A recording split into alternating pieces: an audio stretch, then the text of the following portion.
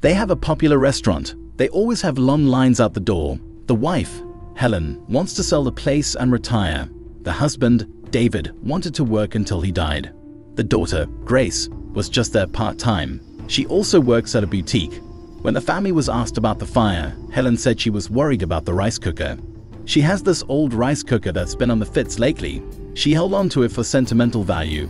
She was now scared it caused the fire, and once she said that out loud, her husband got angry with her before storming off. Severide returned to the scene. He found the rice cooker. It exploded. It didn't just caught fire. It exploded into pieces, and OFI has no idea how that was possible. Back at the firehouse, Chief Pascal spoke with Mauch. He asked Mauch to do his lieutenant's test. He said a spot might open out soon. Mauch went to Kid. He told her about that conversation, and she confessed she was scared she was on the chopping block.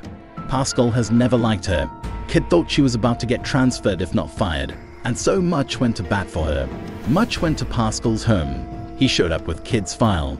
He proved that Kid has been a great firefighter from day one, and that the problem didn't lie with her. Severide, meanwhile, found evidence that someone poured paint thinner into that rice cooker. They turned it into a bomb. OFI also learned that David tried to take out a second line of credit on the house. The restaurant wasn't in trouble or anything. He just needed some extra money for some unknown reason, and that was enough to suspect him of arson. Chief Pascal later returned Damon to the floater pool. He came to see that Kid wasn't the problem. Only Violet didn't have to worry about her text. Carver never saw it. His new girlfriend deleted it. She also warned Violet to stay away from her man. And as for the fire, it was actually Grace who said it because she didn't want her parents to fight anymore. All of this within a span of days, and Damon was ticked off at Severide now.